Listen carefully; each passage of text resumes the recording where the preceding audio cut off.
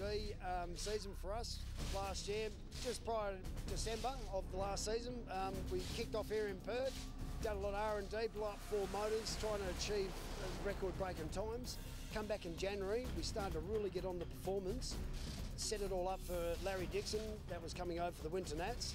We handed the car to Larry, it broke an axle, rotated. We got away with not smashing the car up.